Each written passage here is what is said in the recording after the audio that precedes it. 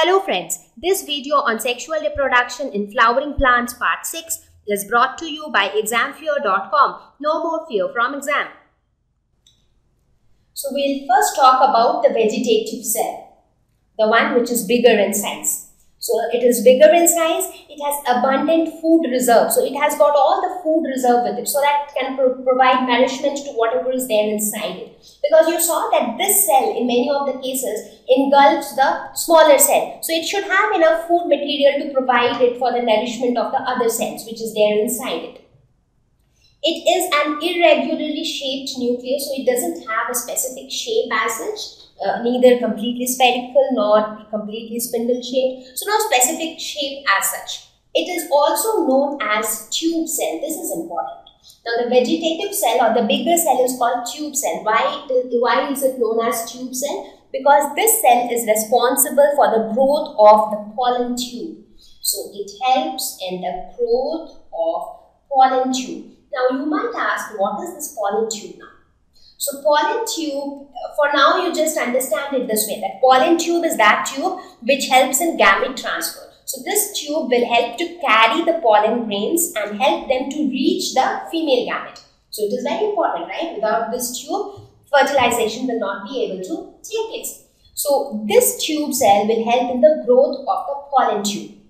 So this being important, so one has to take care of the formation of pollen tube and the other cell has to take care of the formation of male gametes, and that is what the other cell does. That is the generative cell.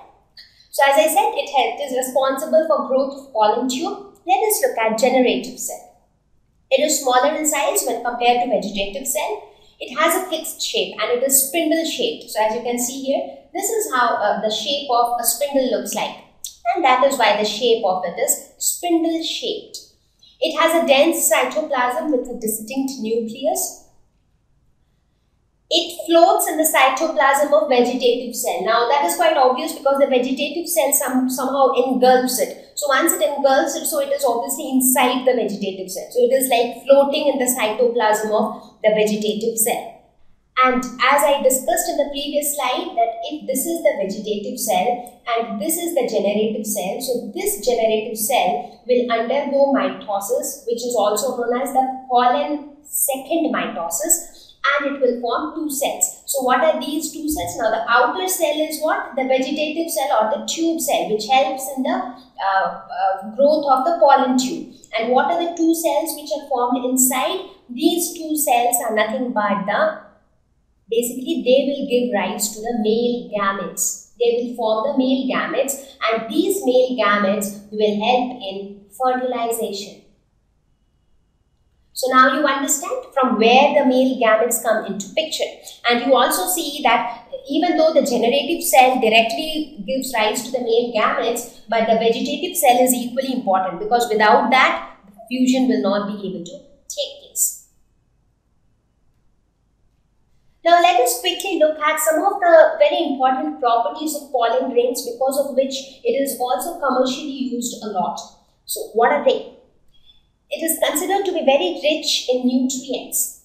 What kind of nutrients it has got? It is very rich in carbohydrates. It also has a lot of protein content, ranging from around 8% to 35% of its nutrient is nothing but protein. So proteins and carbohydrates are very good for our diet. So it is used for even human consumption, and that is why these days you can actually find pollen tablets or syrups in the market, and people consume them to gain energy.